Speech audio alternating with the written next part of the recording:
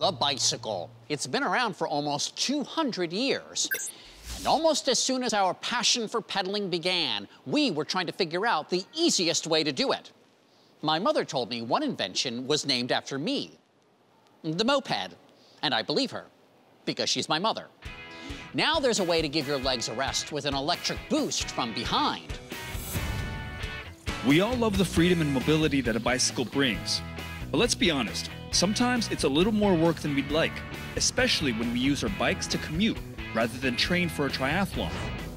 Well, inside this innovative space, there are people with a passion for propulsion, and it might just make your ride a whole lot easier.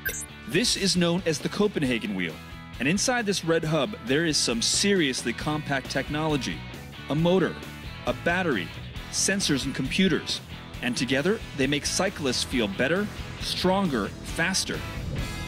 I traveled to Cambridge, Massachusetts to find out more about this reinvention of the wheel. This is Asaf Bitterman, founder of Super Pedestrian, the creators of the Copenhagen Wheel. Tell me a little bit about how this works and how did you come up with this? This started from a partnership between the Sensible City Lab at MIT and the mayor in Copenhagen. And the question we asked was, how can we get more people to cycle? Many people want to cycle more, but our cities are so big. How can you use a regular bicycle and handle these big distances or hills? So we decided to power up the bicycle, but to do it in a special way. This red wheel can go on any bike practically, and it transforms it. It makes it into a hybrid electric bicycle. When you pedal, this wheel kicks in automatically, and all of a sudden life feels like magic. So you think that distances shrunk or that hills disappeared. And then when you brake, it captures your kinetic energy and stores it in the batteries. The wheel weighs about 13 pounds, and you charge it by plugging it into a wall for about 4 hours for a full charge. And not including the extended range you get from braking, you can travel up to about 30 miles depending on terrain and other variables. The inner workings of the wheel function in conjunction with an app on your smartphone. Our native app comes with several modes that we prepare in advance for our users. Turbo mode, there is standard mode. Eco mode, it stretches your range. And then you can have the wheel work against you, so it's exercise mode. Once you've selected a program, the app gives instructions to the wheel to add propulsion as needed.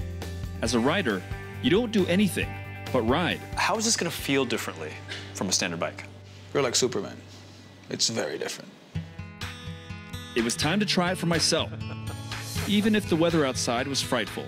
Now, the wintertime might not be the best time to go biking, but this thing still works.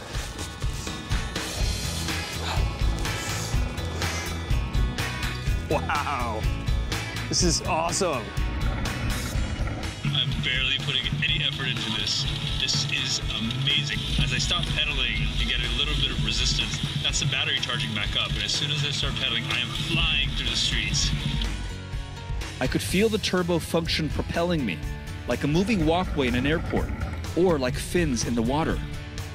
And whether it's exercise or turbo mode you prefer, this wheel will surely put a new spin on the way you commute.